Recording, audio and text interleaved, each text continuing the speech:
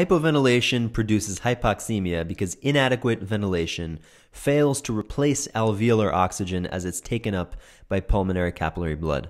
And as a corollary, the inadequate ventilation fails to remove alveolar carbon dioxide from the pulmonary capillary blood.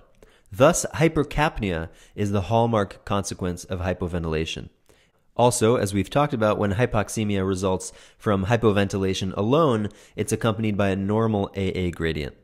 And in general, patients with hypercapnic respiratory failure are usually hypoxemic as well, either because we have hypoventilation, which directly lowers the alveolar oxygen content, or because whatever process is leading to hypoventilation is also elevating the AA gradient via some other mechanism, such as VQ mismatch or shunt.